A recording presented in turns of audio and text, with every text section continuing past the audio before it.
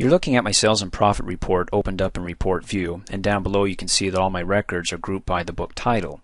So for my pizza combinations, I have all the clients who purchased that book. And what I want to do is I want to be able to force a new page for each group. So the pizza combinations has its own page, page 1, the haunted places, page 2, and medical billing, page 3, and so on. To force a new page for each new group or each new section here, I want to come up here and change the views by right-clicking and going down to the design view.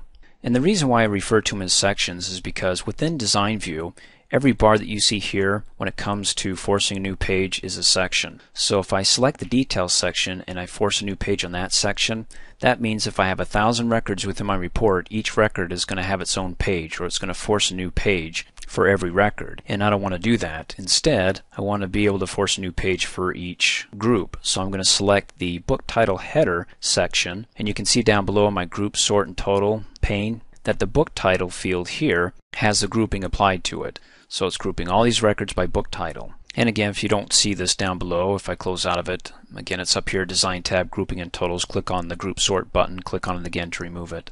Next, I need to bring up the property sheet for the section that I want to be able to force a new page on, and it's going to be the book title, so all I have to do is double click on it real fast, the bar here, and it brings up the property sheet tied to that section, again the group header section. On the Format tab, come down to where it says Force New Page and change that to Before Section. So before this section is going to force a new page. You can also do it after the section or before and after. For the details on this, again, you can click within the cell here and then hit F1 on the keyboard, and it'll bring up the Help Online here from Microsoft. You can scroll down and it gives us the details. Before section, the current section is printed at the top of a new page. After, the section immediately following the current section is printed at the top of a new page, and then before and after. In any case, you can read that. I'll show it to you here. So before section, so when I right click and I test this and I go to my print preview, every group ought to have its own page. So page 1, pizza combinations, page 2, haunted, page 3, billing, and so on. Now if I change it to after each section, what that's going to do is that after each group title here, like in this case Believe and Grow Rich, after that it'll force a new page. So the title will be on one page and all the records will be on another. So let me right click and go back to the design view and change it to after.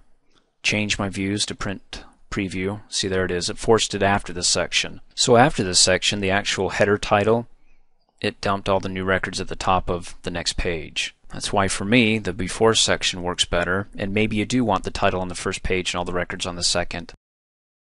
Thanks for watching. Hey, as a quick reminder, if you like my video, please give it a thumbs up. You can also click on me and subscribe to my channel, get notified of the latest videos, and for only $2 a month you can have access to all my Microsoft Office training videos.